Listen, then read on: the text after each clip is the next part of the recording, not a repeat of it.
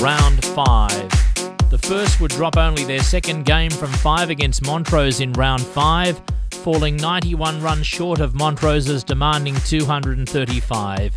It would be tough to say that Holland got spanked after taking 4 wickets. It's funny to say it, so we'll stick with the knowledge that 75 runs from his bowling could have been the difference. Also, having Rabs as your spinner is a stinker option. Dis's 42 would be the only shining resilience, with the Dites bowled out by the better team. The seconds would also go on to drop points in their game against the South Dite.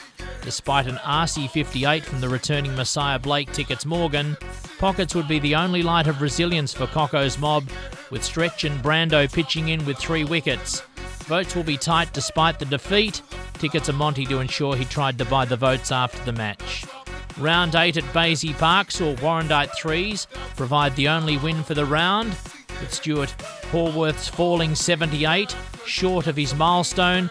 Hallworth's display with the bat was backed up in the bed as the new father delivered on all fronts. Klein's return to the 3 would bring runs as well, Warrandyte chasing an unlikely outright victory. All 200 votes should go to the one man though.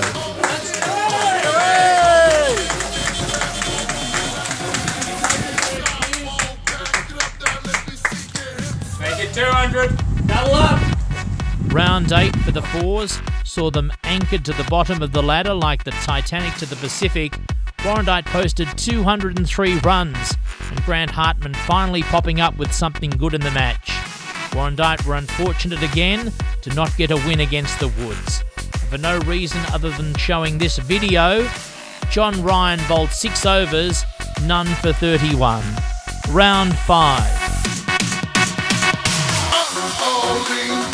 You got some mean rags, you got a mean ass, and I really mean that. But can't you see that I need a girl that can move, make her hips